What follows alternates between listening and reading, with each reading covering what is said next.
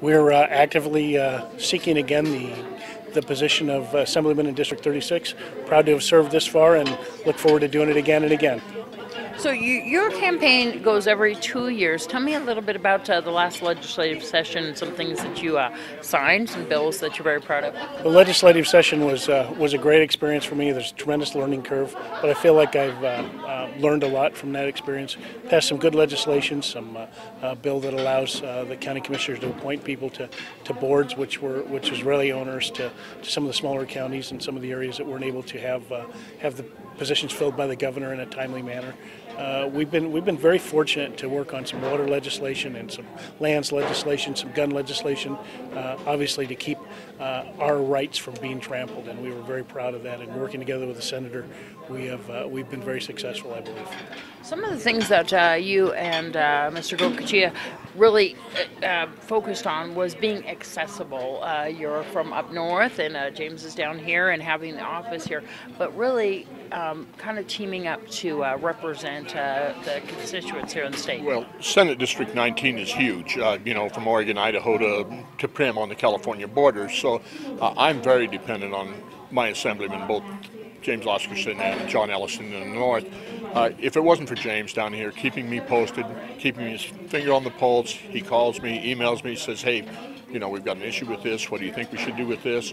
And sometimes says, hey, you need to get down here. We've got a real issue. So I'm very dependent on James. He has all my support. We work through the session very closely. I think we did our town hall meetings, phone conferences back into Pahrump and Elko, very well received. Again, as James said, we had some tremendous legislation. I think AB 227, which was the public lands legislation that created the task force that will take a long, hard look at whether those lands should be returned to the state of Nevada. 343 was another that allows for ATVs to be, if they're multi-passenger, they can be registered and insured and driven on the roads in this state. So we've got I think we had a tremendous session. I would like to say that I want to thank Pahrump. I've represented them for 15 months now. Great people down here. We've got a lot of work to do, and I am glad that I only have to run every 4 years. So what's coming up next? What do you see coming up in the next session? What's kind of the scuttlebutt out there? What are people talking about? Deanna, we're talking a lot about water. I mean, it's on the front page of the news almost every week. Talking about health care, all these proposed things that were supposed to happen with health care certainly haven't materialized yet. So we're going to make sure that that the people in rural Nevada are covered. There's network adequacy. There's physicians and places and facilities to serve their needs. Those are the two key things, I think. And then education is always going to be a thing. Watching really closely the margins tax be very onerous and hurt businesses left and right.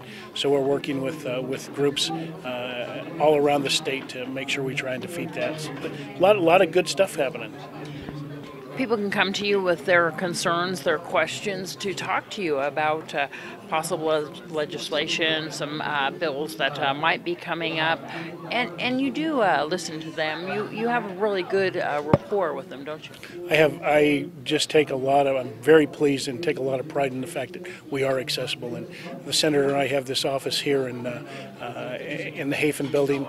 We're very pleased to have it. We've got people that are staffing it a good part of the day now, and we're very accessible. My cell phone number is on my business cards, so I can always get a hold of the senator. If 24 hours goes by and we haven't returned your call, there's something wrong. We didn't get the message. So we're very proud and pleased to represent the people in Assembly District 36.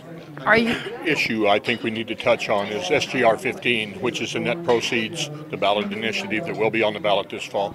I'm urging all rural counties, you have to vote no. If that provision comes out of the Constitution, then it will change the distribution of the net proceeds, and it will be the death knell for rural Nevada. I mean, there is no guarantee at the point it comes out of the Constitution how that money will be dispersed back to the counties, and in fact we know they will apply an excise tax, and that excise tax probably will end up in the urban areas, and so the last 25 years that we've had net proceeds and that has really been extremely helpful to the rural counties will be gone. So I'm urging everyone to vote against SJR 15. We need to keep that provision in the Constitution. Will you guys be having more of those conference calls coming up where the people can participate? During the session, we'll have them, try and have them every Friday like we have had. In addition to that, the office is available too. So we want everybody to know that we are accessible, that we're available for your concerns, for your questions. Just come by and have a cup of coffee. We're happy to visit with you.